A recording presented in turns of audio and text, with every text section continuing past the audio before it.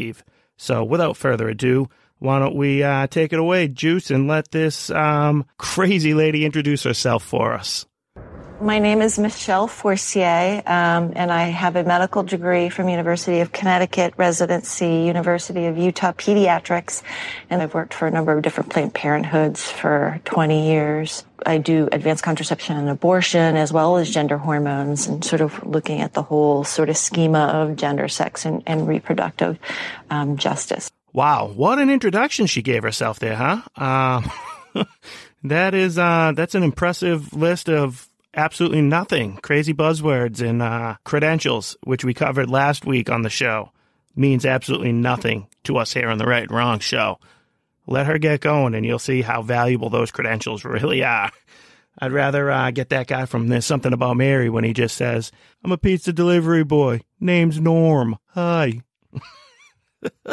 Just give me one of those instead of her rambling nonsense. But why don't we jump on to the next part of the clip there, Juice? Yeah. Well, I mean, there's research and data that show that babies and infants understand differences in gender.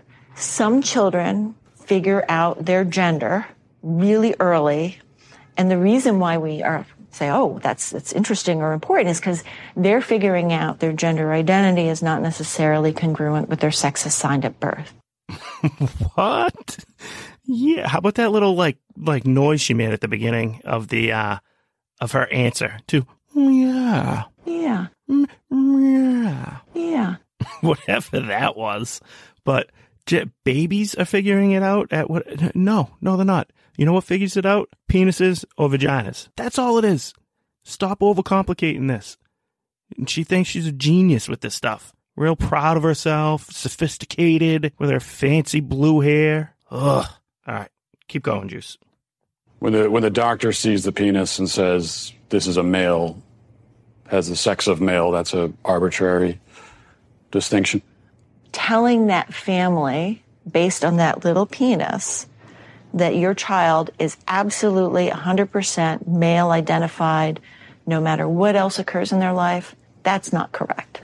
Yes, it is. It's correct. That little penis, whether it's little, huge, medium, whatever it may be, that is the greatest indication that it's a boy. No matter what else happens in that child's life, no matter what other things this person goes on to encounter or experience or whatever else she wants to talk about, that child is and always will be a male. What's the gender affirmation process? Affirmation means that as a pediatrician, as someone who says my job is to provide the best medical care for you, is I need to listen really carefully. Did you notice how she started talking to him the way she would talk to one of the children that is there to see her? Yeah. Yeah. See, I want to talk about affirmation means whatever it is in front of me that we're gonna discover. So manipulative. Absolutely absurd. I'll let her keep going. And how I put it in words for kids so that they can understand it is, tell me your story. Where have you been in terms of your gender and your gender identity? Where are you right now? And more excitingly, where would you like to be in the future? Yeah, more excitingly for her, because that's her time to tell them where she would like them to be in their future. Because she's going to coach them and push them into changing, trying to change the whatever sex they actually are at that moment. Because that's her objective. That is her agenda. And that's her goal when she has these kids coming to see her. At what age does the medical transition begin with medication? So medical affirmation begins when the patient says they're ready for it.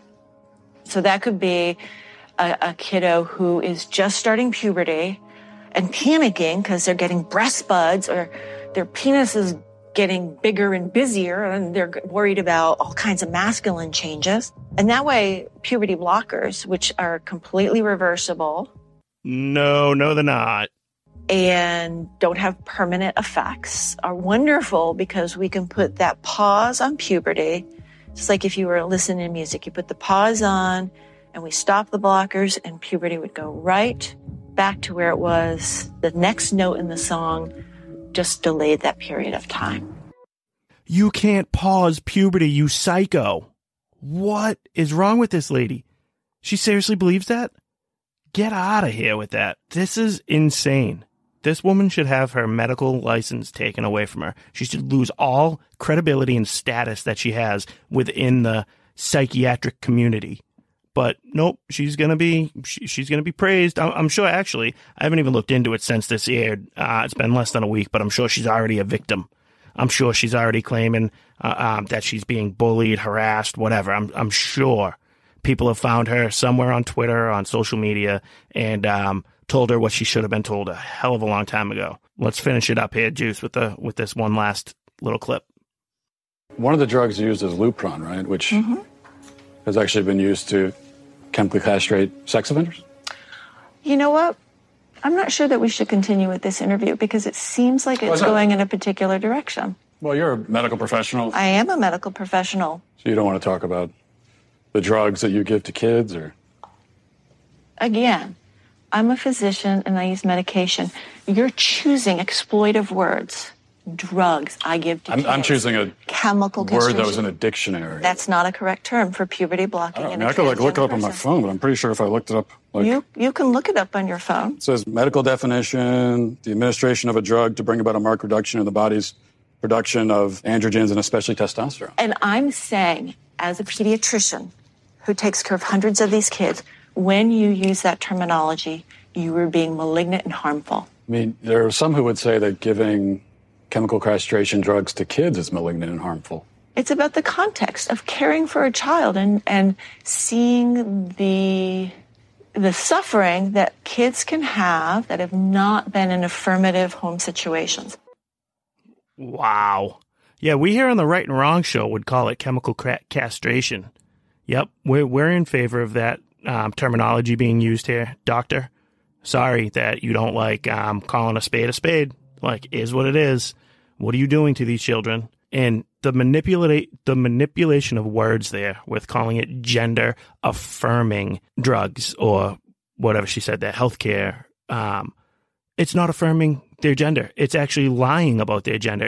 It's teaching them to avoid their psychological problems. It's teaching them to avoid what's at the root of the problem here. And for her to actually sit there and think, you start putting like a 12-year-old, 13-year-old on drugs like that, you think you're going to be able to pick back up with puberty when they decide at 25 years old that, you know what, they want to go back to being who they actually are? We're going to have 25-year-olds, 30-year-olds, 40-year-olds walking around going through puberty?